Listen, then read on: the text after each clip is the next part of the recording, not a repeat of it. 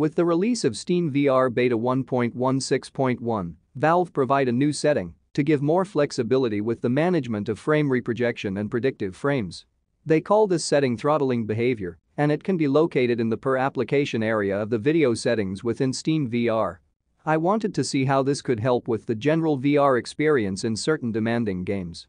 So let's take a quick look. Immersed robot. I have recently been playing No Man's Sky at the 80Hz refresh rate in my index, as I found I have generally been able to keep that native FPS for most areas. However, while recording footage and OBS performance does drop, and on this particular, highly demanding planet, I was fluctuating around reprojection of 40 FPS as you can see. I upped the refresh rate to 144 Hz to try to capture this fluctuation in reprojection more clearly.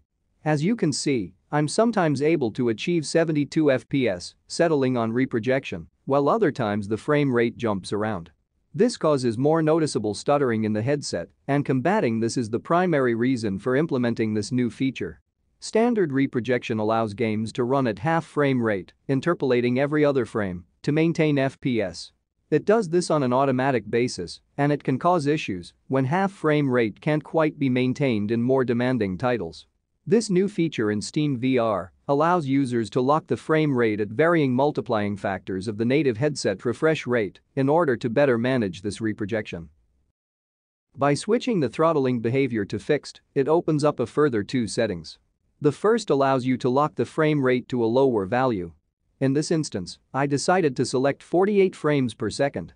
This means that now, rather than having one interpolated frame, SteamVR would lock it to two. As you can see, my frame rate is now locked at 48 FPS, allowing for an incredibly smooth experience while walking around the landscape. The sacrifice with having this selected, however, is that more reprojection-based artifacts such as blurring and distortions will be created when moving objects around in your view. In this case, my hands and multi-tool have distinct blurring effects due to the increase in interpolated frames.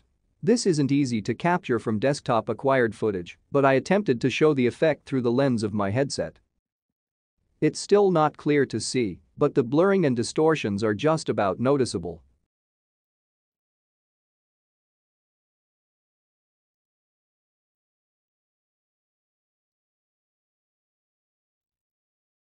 For even more demanding games on lower-end systems, users have the ability to be even more aggressive with this behavior. Locking frame rate down to 24 FPS gave more reprojection-based artifacts, and although actually walking around the landscape still felt remarkably smooth, all things considered, the experience overall was severely compromised.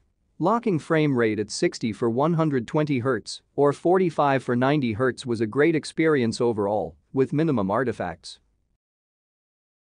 The other setting that is opened up by choosing fixed throttling behavior is called additional prediction. This allows motion smoothing to apply for up to 6 frames in order to lower demand on the system. While trying this briefly at 100 milliseconds of extrapolation on 90 Hz, I found the results to be extremely jarring. By allowing motion smoothing to have this level of prediction, the experience suffered from severe and uncomfortable distortions and warping in the geometry. Again, this is not easily captured with desktop footage, so I tried my best to capture this effect through the lenses too.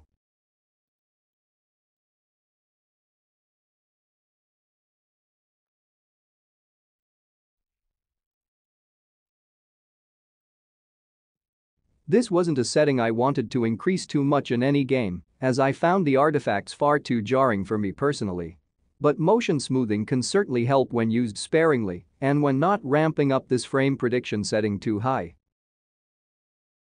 Finally, I decided to take things to an extreme. I selected 80 Hz refresh rate in the Valve Index, then locked frame rate all the way down to 13.3 FPS. This means I would be interpolating 5 frames for every one true frame. The result of doing this was a little bizarre. Although walking around the world in rotational head movement felt incredibly smooth, everything around me looked as if it was almost moving with stop-motion animation. The animals and ships were juddering along in a very peculiar way, in a world which still behaved smoothly in terms of my own perceived movement.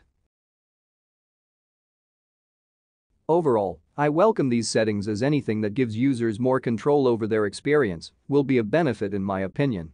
However, I think these settings should be used sparingly and reserved for only the most demanding games which are not settling well by using the automatic settings provided by SteamVR.